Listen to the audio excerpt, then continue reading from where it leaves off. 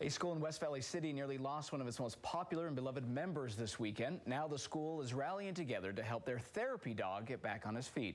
News specialist Ashton Goodell filed this story before she was moved to Developing News.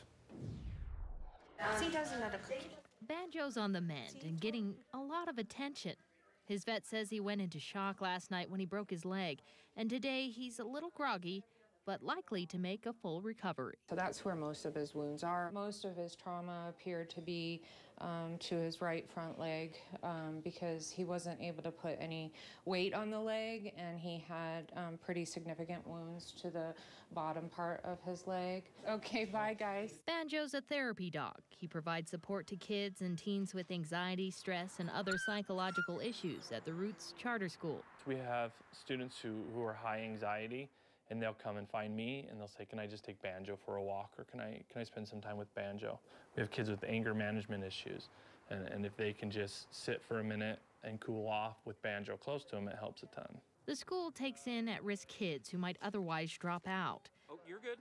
The students take part in the care of the animals at the one-of-a-kind farm school, which gives them a sense of responsibility and a desire to show up every day. But now that Banjo is laid up for the next 4 to 6 weeks, the school's principal says the accident is going to worry students. It's hard for a lot of the kids to understand why they didn't stop. Banjo's at home resting, surrounded by his favorite people.